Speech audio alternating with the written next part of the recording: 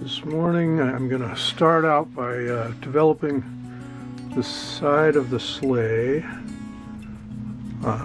The other day I painted in the front of the sleigh, the red parts, and I intentionally stayed away from the side of the sleigh so that I could keep the values separate, try to establish it. The light is catching the side of the sleigh much more than it is the front of the sleigh.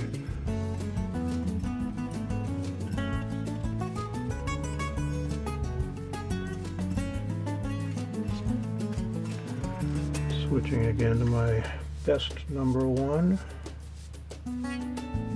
There's a little bit of a gold detail right along the upper edge of this is the side of the seat actually. And I don't know if I care about that gold detail, but if I don't save it, then I've kind of made the decision already. Now is as good a time as any to make that decision, but I'm going to leave it open because I kind of like the gold trim. I think that it's likely that I won't include as much gold trim as there actually is in this sleigh, but I'd like to include some limited amounts of it, and I don't know where it's going to make the most sense. So for now, I'll just try to save it wherever I can.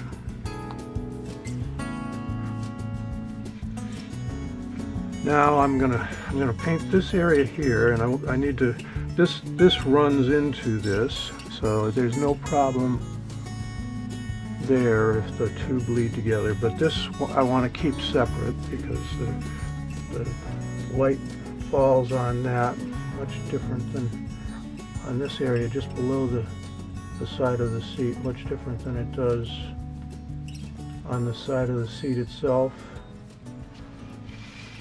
And there's also a little bit of gold trim separating the two panels. What I'm painting around here is the side of the woman's lap robe, I suppose it is.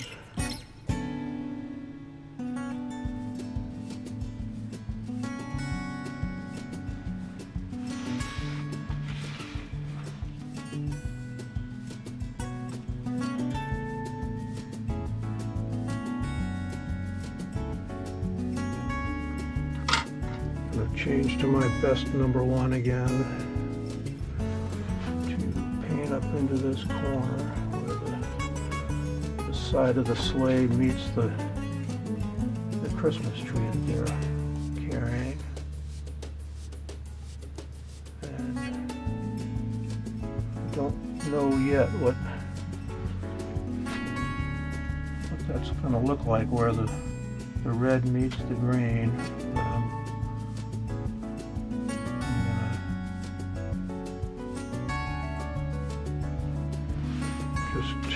Leave my options open as much as I can right now. All right, now there's quite a bit of light that's hitting, especially this back quarter of the sleigh. So I'm going to flood some clear water in here.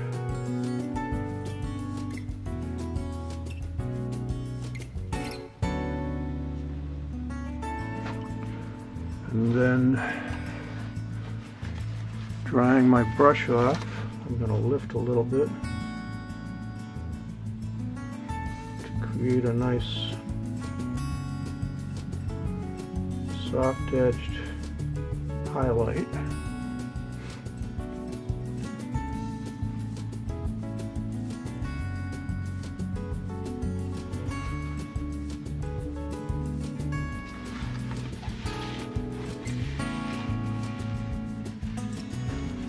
That's a good start.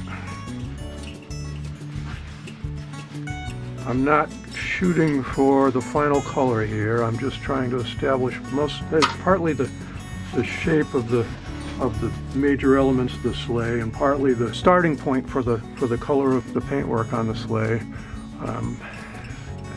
It's not imperative that it be the right color. I can I'll be able to make adjustments to it, and I will be making adjustments to it because there's a lot of light and shadow on the various parts of the sleigh that affect the local color.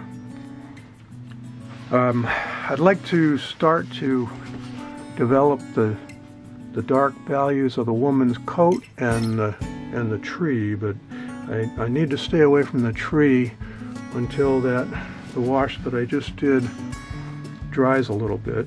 I'm going to start with the dark values on the woman's coat and hat. She has a gold brooch on the front of her hat, which I could mask it, but I think instead I'm just going to paint around it. And this is it looks like sable, maybe. It's almost black, but it's kind of a brownish cast to some parts of the coat, at least. The hat looks like it's entirely black. So for the hat, I think I will use my neutral tint. Neutral tint is the closest thing that I have to black on my palette. It's very dark, and my brush is much too big. I'm going to switch to the best number 1 again. Not sure if this brooch warrants all this fussiness, but like with so many other things, if I paint around it, it keeps my options open, and I can decide later on whether I care about it or not.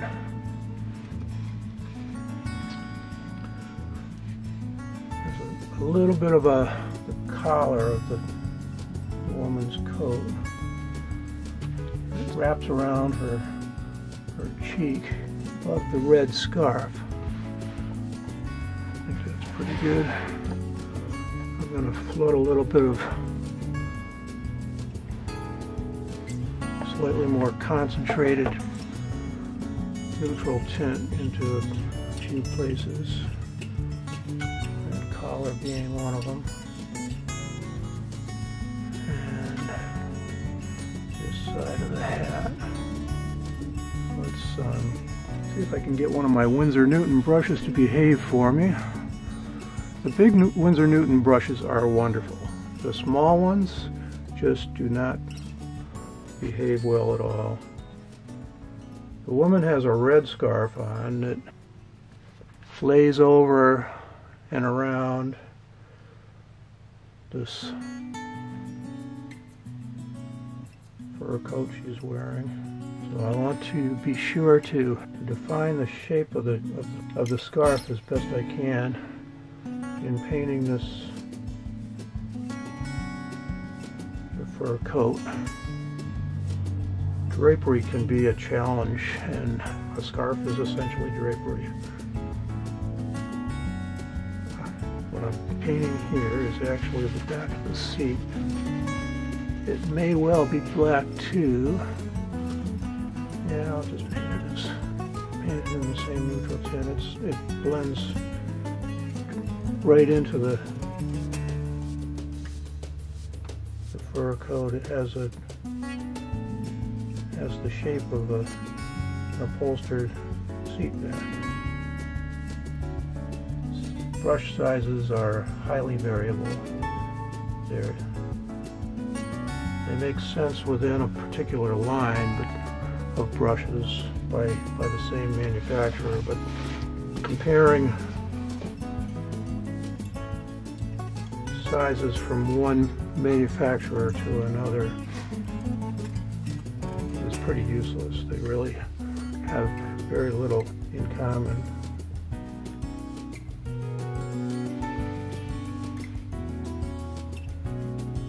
The woman has a gloved hand, and it looks like perhaps a sateen binding on the cuff of the coat she's wearing.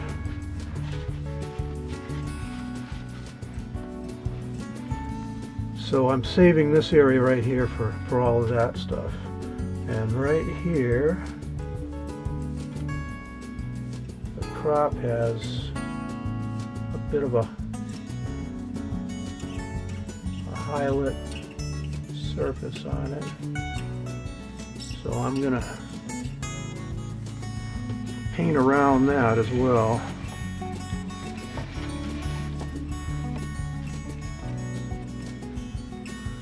And then this end of the scarf is fringed. So I want to suggest that without getting too fussy, and when I paint the color of the scarf, I don't want the black that I've painted to define the fringing to bleed into the red and sully it. And blacks, neutral tint in this case, are very easily reactivated. And right about where I'm stopping here is the woman's other hand, gloved hand.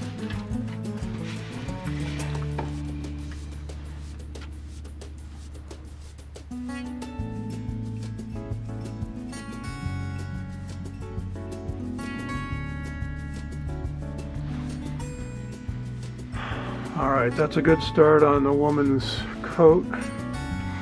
And now I have put some nice juicy, fairly fresh paint adjacent to where I was going to paint the tree, so once again I got to hold off on that. I think I can start to develop the lap robe. There's a red bound edge on the top that I need to stay away from because it's right adjacent to the neutral tint that I just painted. But below that, down to right about here, where there's another orangey red binding showing, the rest of it is shades of brown, so I'm gonna start to develop that. And what do I want to use? I guess I'll go back to my raw umber. To me, the brown of the lap robe is not as red as the horse's coat, but what I've painted for the horse's coat is probably not red enough for it either, so raw umber may be just about right for this.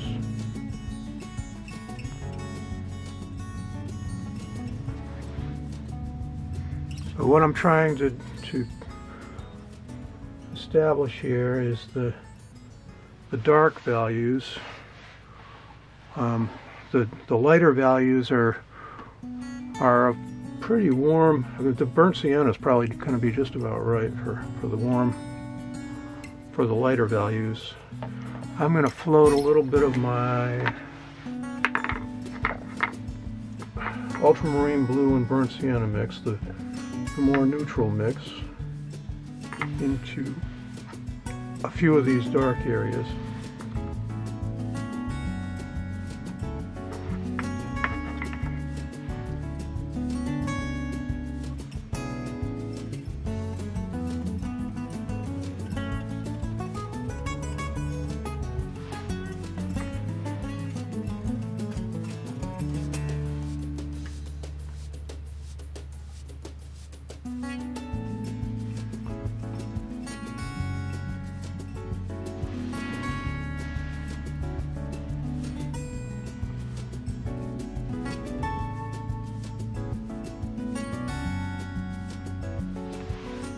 Good. kind of like that. There's a nice variety of values and mostly browns, but some areas that verge on black. I'm going to try dropping a little bit of my burnt umber into the shoulder of this woman's coat. See how that works to get that sable color. Neutral tint by itself is a little dead. I'd like to have a little bit of warmth in there. Burnt sienna may be just the ticket for that. Burnt umber, rather. Sorry. Let's try putting a little bit. And the hat is pretty black. I think I'll leave the hat alone. Now, since I have once again added some wet paint to the area adjacent to the Christmas tree, I think that I'll paint this shadowed area right underneath the Christmas tree. I guess that's the back seat, and that is very black, so I'm going to use my neutral tint. I'm going to leave just a little bit of a saved white boundary on the paintwork. Need to be careful to keep my hand out of the wet paint on the woman's coat as I do this. Once I get up to the seat, the gold edge stops.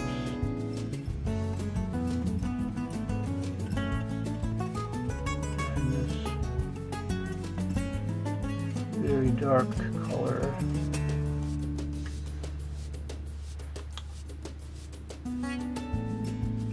meets the paintwork of the back of the seat correctly.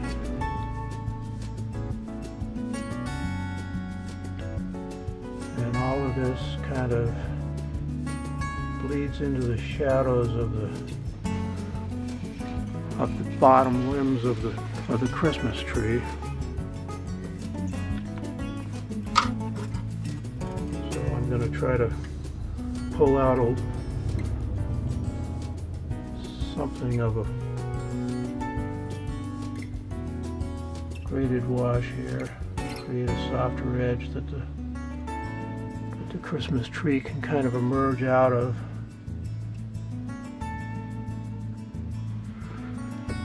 There's one last black area that I'm going to try to paint in, and then I'm going to call this a session.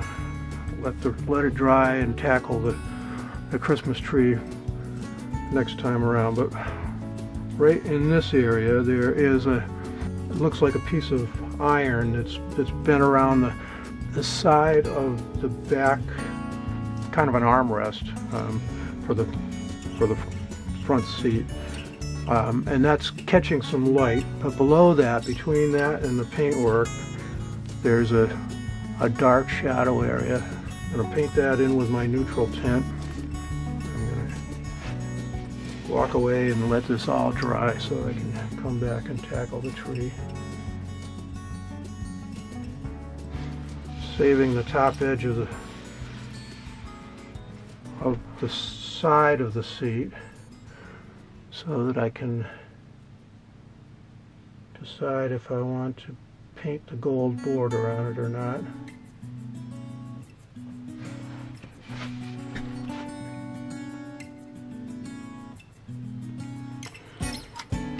Alright, I think that looks pretty good. I think actually I'm going to do one last thing. There's a wooden timber that runs across the front of the sleigh here that is not painted red, and I've got red painted over that area. So I think I'm going to try to reclaim the close to the white of the paper there. It's not imperative that it be white because there isn't any white there, but there is a piece of bright work there. So I'm going to use my number 2 scrubber brush. These are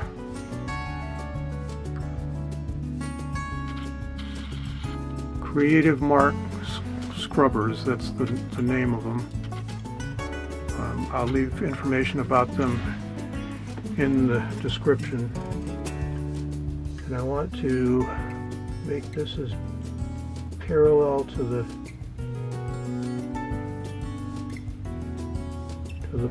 bottom edge of the sleigh and to this edge here as I can.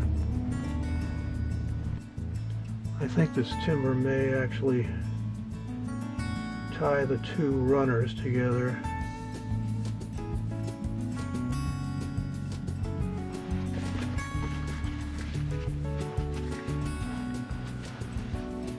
It's a good start.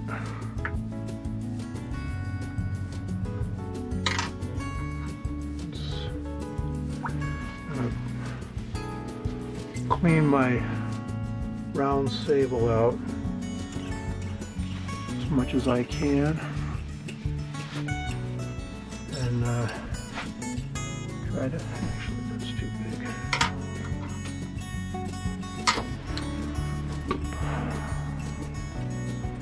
I'm going to use a liner, one of my favorite liners, especially for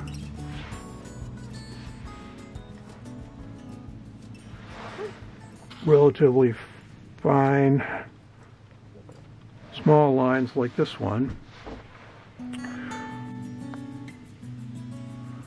is this one right here. This is a low Cornell number 1. I believe I got it at AC Moore, which we no longer have in our area, close by anyway. But low Cornell brushes are fairly readily available, and I particularly like this number 1. So liners, also called, oh, I want to do that. Just drop a big dollop of water right in the middle of my red sleigh. Liners are also called riggers. And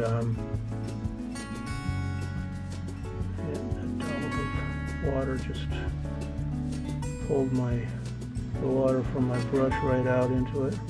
It's like a magnet. So I think that's probably as good as I'm going to be able to do right now. It's not bad. It's not as straight as I'd like it to be. And it's not quite as wide as I'd like it to be either.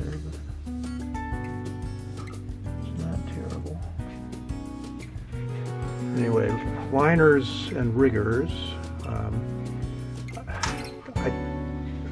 From a fine art standpoint, my understanding is that they were developed to paint the rigging on tall ships, hence the name riggers. But I think that they're also very closely related to sign painters' brushes. Sign painters need to be able to paint long lines without having to reload their brushes with paint in order to paint letters. Of course, sign painting is now kind of a quaint anachronism, but back in the day, it was a very important job. When I was growing up in Springfield, I had a sign painter who lived down the street from me, and I was kind of in awe of the signs that he painted day after day that announced the specials in the local supermarkets. All right, I'm gonna call that done for now. I think the area that I've just reclaimed there is probably going to be just fine. I've got quite a bit of wet paint in the area of the coat, but the sleigh is coming along nicely. So I'll see you next time. Thank you.